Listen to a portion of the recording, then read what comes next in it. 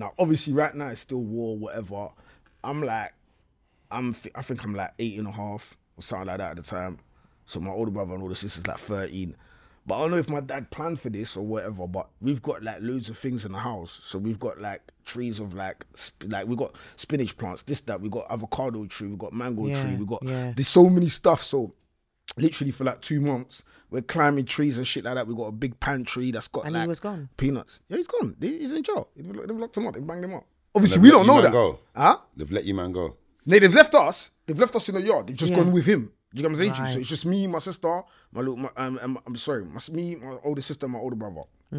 They've left. So we're in the yard for like 2-3 months, just eating that shit out of the pantry, like peanuts and fucking sardines and whatever we can find that's canned food or whatever. Making just, what do you think we should mix together? Yeah, let's mix this with that. You know, like just making it up with kids in it. And then one day, one of my older cousins knocks at the door. We don't want to open the door. Like who's going to open the door then? He said his name or whatever. Boom, we let him in. And then he took us to my nan's house. Yeah, like I mentioned that my dad and all these brothers and sisters built for my nan. Took us there. And that's where like all the delinquents in my family are. That's where like, because there's no social housing there. So if you're some alcoholic or some madman or whatever and your mum can't handle you, your dad can't handle you, they send you there. You get what I'm saying to you, yeah? And that's where my dad's oldest brother lived. So we're going to live there. Biggest delinquent. Yeah. So we're going to live there now. And then, that's where I learned about real life. Do you get what I'm saying to you? That's where I came there, bruv, I had bare Jordans. Didn't speak to your dad again?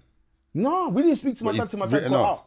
I didn't hear from my dad till he got out. I didn't know if he was live, dead. Nah, bro, there was none of that. See, I'm letting him just tell his story. I'm not even, because he's heavy. He'll just, come on. So, you get what I'm saying? So boom, so then we're there now. And then this is where I also learned how to scrap, because the kids there didn't like me. You know what I'm saying? Because I came there too fresh. You know what I'm saying? And what I didn't realize at the time is the kids that I was playing out with was all orphans. Do you get what I'm saying to you? But I didn't realize that at the time. I was coming out in the day, playing out with them. Obviously, they're looking like ripped clothes, this, that, holes in the tops or whatever.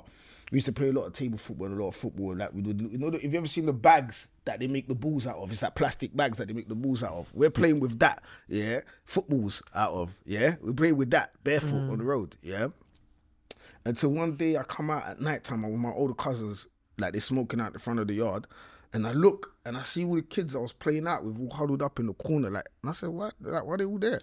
I said, that's where they sleep. And I was like, oh, okay. You know what I'm saying? But they hated me, like, you see over there, they don't argue. You know what I'm saying? Like, so if it's your goal at the table football, and they say to you, no, it's not your goal, and you say, no, it is my goal, they're just going to tell you put them up. And the first time it happened to me, they told me put them up, They told me put them up, And I'm thinking it's still a conversation. So I'm like, what do you mean put him up? Like, it was my goal. Like, you know, I'm trying to explain myself. Like, the guy, he didn't even bang me yet. I just saw a circle. They do a circle. I just saw a circle. And I'm confused. I'm like, what's this circle about? My cousin, my little cousin's like this. Put them up. I'm thinking, what?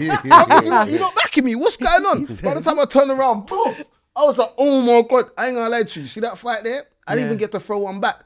I just go, boom, I'm on the floor, boom. My cousin said me tap. They only stop if you tap. My cousin said me tap. I tapped. You see that cousin's good, man. But I had I swear to God, I got beaten up for probably about 2-3 months straight. Really? You know what I'm saying to you? Literally, almost every day. No. Like scrap. You get me till I duffed in one of them. You know what I'm saying to you? And then, they rated me after that. You know what I'm saying? But it was wild. Them man, they was living hard. I asked about them when I first went back when I was 18. They were dead. Really? All of them, they were dead. But even when I was there, they was getting caught teething. Remember, they're homeless. They was getting caught teething. You get caught teething these times, they bring you out on the square. They ask you your long sleeve, short sleeve. They chop your hand off with a machete straight in front of everyone. Badow.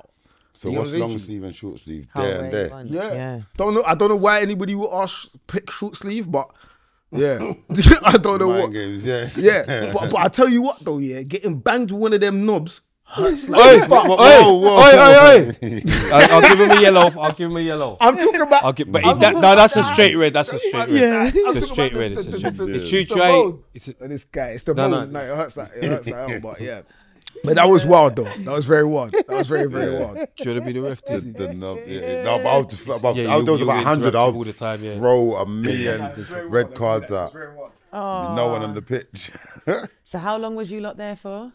We was there for like about, I think about 16, 18 months, something like that. Yeah. So then, where did you did you all stay together though? Yeah. Your sister. How was it for your sister? Do you know? Do you remember? Was she okay? Do you know what? Yeah, you see my sister. Do you know what? Yeah, this guy's an alcoholic. Yeah, but now I'm hearing his story. I understand why.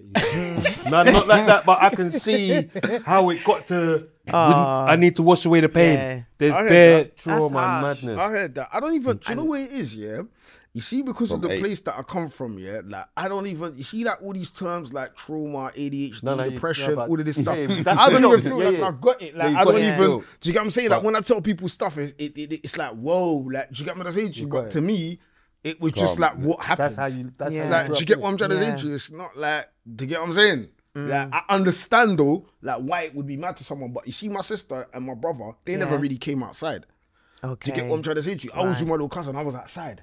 Do you get what I'm saying to you? See? Like they was indoors, like with the family and all of that. Like you get what I'm saying to you? I wanted to play out. I wanted to, you know what I mean? So did your sister? Well, you know your mum gave birth when she passed away, giving birth to your little sister. No, to my older sister. Oh. Yeah, to my older sister.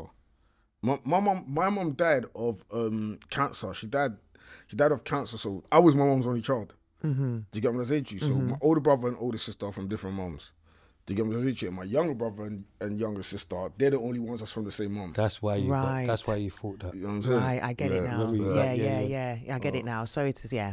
Okay, cool. All right, yeah. So you lot was only there for like 18 months then, yeah? Yeah, so we was there for that period. They didn't know where my pops was, didn't know what was going on. I had a mad realization one day as well. Like one day I remember when I clocked that they were sleeping on the street. Yeah, I felt sorry for them. And then, but at this point, my cousins took my clothes and stuff like that. So I didn't really have much clothes. And my clothes started looking ripped and all of that. So one time I stepped out, out. Chronic, I swear to God, one day I stepped out, and I looked, and this is the day I won my first fight, yeah. I stepped out, I stepped out, I was ripped up. And I thought to myself, wait a minute, my mum's dead. I don't know where the fuck my dad is. He could all be dead right now. I'm raging the most. How can I be holding smacks? I'm you lot. I am you lot. Like, so how are you lot gonna... First of all, I'm not even feeling sorry for you lot. Fuck that. Like, Rage. Do you know what I'm saying to you, yeah? But, my dad ended up coming home. I thought my dad got released, yeah? I just came from Congo like a week ago. I thought my dad got released. I only found out, the other day, this motherfucker escaped. He escaped. He's raging the most. He escaped. Nah, he escaped. No, big up, Pop. He escaped. Like he escaped. He made some I'm back to you, man.